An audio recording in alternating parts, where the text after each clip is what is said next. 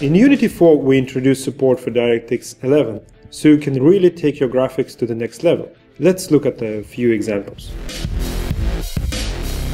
This explosion effect uses a couple of interesting techniques and was developed by the guys at NVIDIA. It uses compute shader feature, which is tightly integrated in Unity 4. The shader features ray marching and pyroclastic noise algorithms.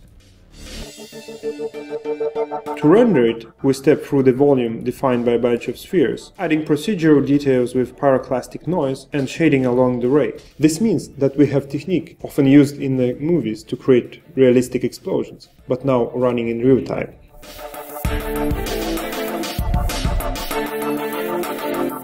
Now let's take a look at what we can do with characters.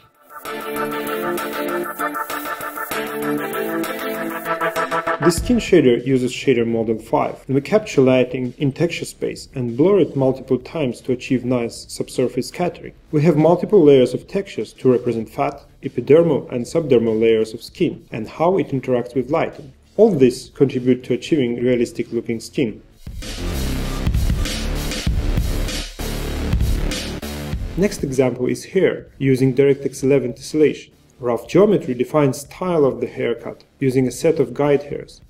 The tessellation shader takes it from there and populates with thousands of strands procedurally, allowing us to define length, density, curliness, and other properties at will.